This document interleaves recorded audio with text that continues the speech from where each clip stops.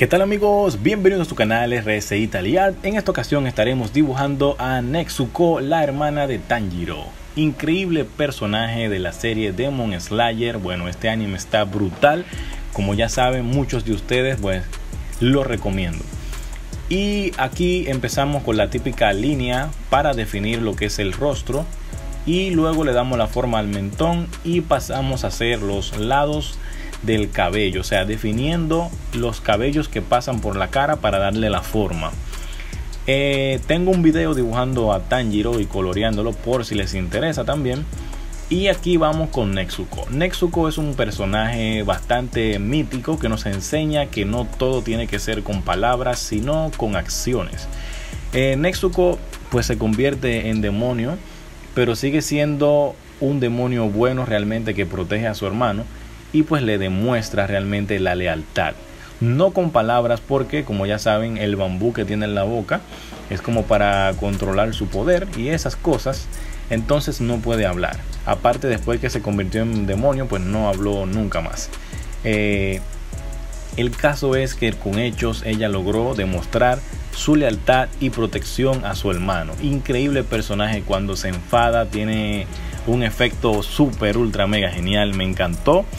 O sea, pareciera como muy tierna, muy debilucha, pero no lo es. Yo, para iniciar este tipo de dibujo, pues me gusta empezar por la cara, dependiendo. En este caso voy a aclarar algo muy importante, porque siempre digo que tenemos que hacer un boceto previo, estructurando toda la figura del dibujo. En esta ocasión pues no lo hice porque estamos haciendo un dibujito prácticamente estilo kawaii, podría decir yo, así como muy sencillo, donde el cuerpo de Nezuko no tiene movimientos muy extraños y tampoco tiene como elementos complejos en los cuales sea muy difícil dibujarlo. Aquí lo más detallado que vamos a hacer en el coloreado es que realmente vamos a prestar más atención a detalles. No es que el cuerpo o los detalles del dibujo no sean complicados. Bueno, pues yo diría que del 1 al 10 este dibujo pudiera ser un 6,5 en términos de dificultad, porque el diseño está totalmente plano, no es como que sea muy complejo con una pose súper difícil, un ángulo complicado, para nada, está totalmente de frente, y esto hace que sea aún mucho más sencillo elaborar el trabajo. Claro está que tienes que hacerlo con calma y paciencia. Yo quizá las líneas no las estoy haciendo tan bien, pero al final este tipo de dibujo siempre los repaso con una felpa negra y termino haciendo las líneas nuevamente, repasando todo para poder colorear. Y bueno, esto es un dibujito que sirve mucho para practicar, ya que es sencillo. Pues, por ejemplo, no tenemos que hacer muchos detalles ni de nariz ni de boca, pues el bambú nos ayuda muchísimo a ahorrar detalles, porque claro, no es lo mismo hacer un bambú recto, rectangular, a tener que hacer detalles de rasgos faciales como la boca y todo eso. Pues todos saben que se vuelve aún mucho más tedioso. Algo que sí cabe destacar que hay que tener paciencia es con el diseño de la ropa.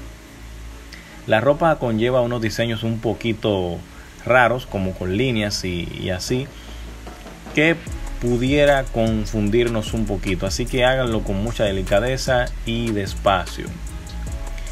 También le puedo recomendar que aquellas personas que se sienten frustradas con las poses y no saben cómo hacer poses anime, ni femenina ni masculina, pues en el canal le dan a la sección de videos y van a encontrar allí dos videos muy buenos que tienen que ver con esto de las poses anime. Y la puedes aplicar para cualquier tipo de dibujo, aunque no sea un anime, puede ser tipo cómic o lo que sea, pero la teoría te va a ayudar muchísimo. Aquí, bueno, el color piel de Nezuko tienen que tomar en cuenta que es bastante pálido.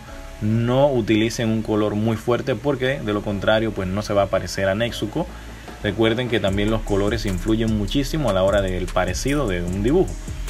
Entonces aquí, en el caso mío, con mis marcadores a base de alcohol, pues no contaba con este color tan claro y tuve que recurrir a unos lápices de madera. En esta ocasión estoy utilizando Prismacolors, pero en caso de que no hubiese tenido un Prismacolor, había utilizado el que fuera, no importa. O sea, no me voy a poner a buscar marcas específicas, lo importante es encontrar el tono de piel claro. Y en el peor de los casos, si no tienes un color muy específico que diga, bueno hermano, aquí va tal color y no lo tengo, pues lamentablemente utiliza el que tengas, porque ya es un caso ya especial. Pues no puedes hacer magia tampoco y no te vas a volver loco. Yo en mis épocas de, bueno, que no manejaba mucho dinero y me interesaba mucho la pintura, o sea, aprender a colorear y todo eso, llegué a aprender a utilizar pintura acrílica y témpera, y me volví un poco experto haciendo mezclas de colores. ¿Y por qué menciono la pintura? Bueno, porque la pintura de témperas y eso, o pintura acrílica de baja calidad, o en el peor de los casos puedes comprar pintura acrílica de la que se utiliza para pintar pared, que vienen en unos potecitos de cuarto de pintura, que en la mayoría de países, en las ferreterías o centros donde vendan pinturas para casas y hogar y demás, para pared, pintura de agua acrílica. En la mayoría de los países, estas pinturas en la versión de un cuarto tienden a ser más baratas que las pinturas acrílicas para pintar cuadros. O a una opción mucho más barata son las témperas escolares, pero que no sean muy aguadas. ¿Y para qué menciono esto? Bueno, con 5 colores básicos usted puede hacer una mezcla infinita de colores que puedes aplicar en tus dibujos. Esto es en un caso de que tú no tengas la posibilidad de comprar marcadores, o se te hace difícil porque no puedes pedir por Amazon, qué sé yo, la razón que fuere.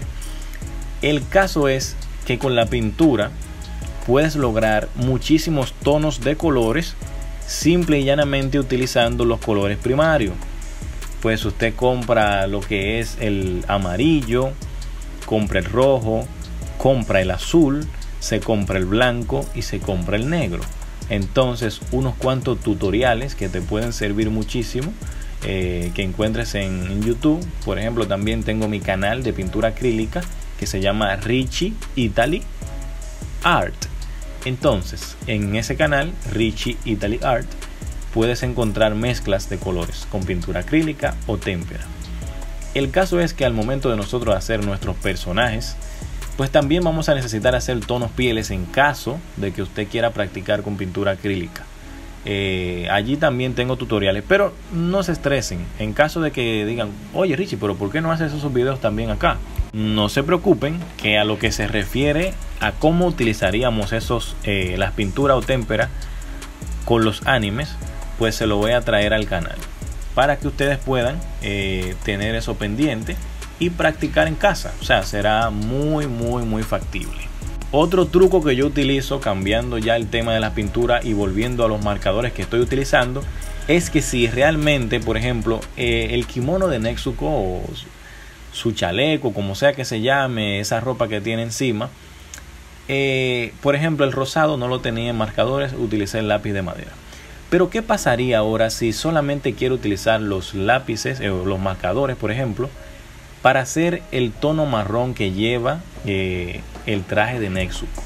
Aquí está un poco complejo, porque el traje que ella tiene, en la foto que yo estoy utilizando, se ve como que el tono marrón parece grisáceo. Entonces yo lo que hago es aplicar una base de gris primero, y luego, después que yo haga esta capa de gris, por encima pasaré un marcador tipo marrón, y luego nuevamente le voy a pasar por encima otro tono de gris. ¿Y esto para qué? Para que esos colores se entremezclen. Es cierto que quizás algunos lápices muy baratos o de mala calidad no se logra tanto el resultado, pero sí se logra. O sea, por más barato que sea, si haces bien una combinación de colores, se van a entremezclar entre sí, no de la mejor manera, pero sí se van a ir como entremezclando. Los pigmentos es obligatorio. Vuelvo y repito, lápices de baja calidad no se mezclan igual, pero se hace el intento.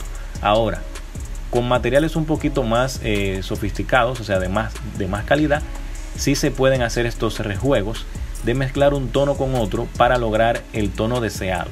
Quizás no quede igual, idéntico, pero le va a matar un poquito el pigmento marrón al marcador. ya que el tono de este chaleco es un marrón pero grisáceo, o sea, parece un marrón casi gris. Entonces por eso hacemos esta mezcla y así logramos un resultado bastante parecido. Con la pintura acrílica o témpera sí podemos lograr los tonos correctamente, o quizás con unos lápices de colores Prismacolor, pero que tengan mucha cantidad de colores, mucha cantidad de tonos. Pero como ya le dije, si no están todas esas cantidades, pues uno se la juega con lo que tiene. Y bueno, sin más nada que decir, mis queridos amigos, gracias a todos ustedes por su gran apoyo. Leo todos sus comentarios, poco a poco voy anotando, haciendo una lista con todo lo que me van pidiendo, así que no olviden suscribirse, darle like y comentar, por favor. Compartan este contenido. Si llegaste hasta aquí es porque valoras lo que estoy haciendo, así que dale un tremendo like, comparte este video, y deja un buen comentario para que así nuestra comunidad pueda seguir creciendo, mi gente. Ya ustedes saben, hasta la próxima.